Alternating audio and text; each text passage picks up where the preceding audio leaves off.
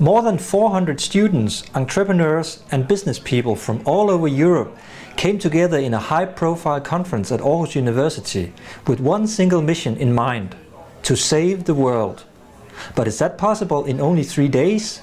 No, but I think we can get started. And I think the new headline would be about profit, people, planet.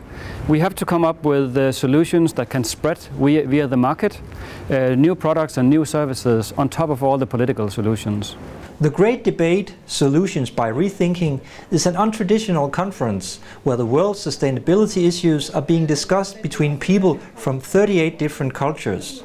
But what makes this conference special? I think the fact that we're talking about it in an unconference style format. Everybody's in the workshop that is very intimate with 10 to 12 people, and we get a lot of time during the conference to discuss the issues at hand.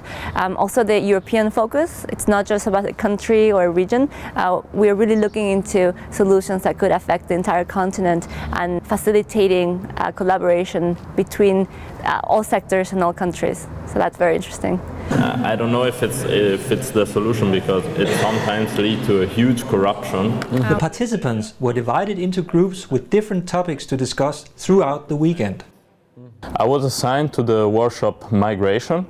Our specific topic was how to grant equal chances in employment for all the people living in the EU. I must say it was a very tough discussion, because mainly because we didn't know each other before we started talking, so it's always difficult to break the ice and to really know what's the background of the people you are talking to. It was hard to find a compromise and an agreement, but now we're still working on that, and I think we found a very good approach.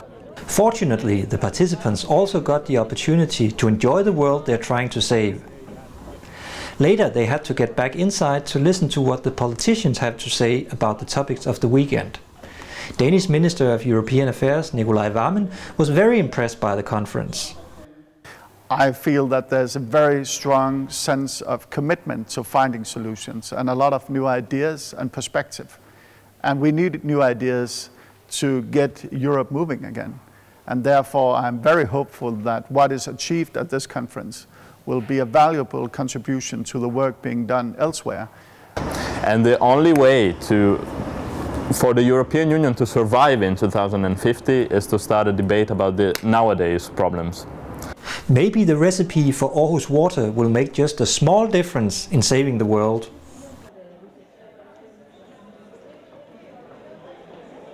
The more profound solutions from the conference at Aarhus University will be handed over to the politicians in the EU and hopefully make an impact on the upcoming Rio+20 conference.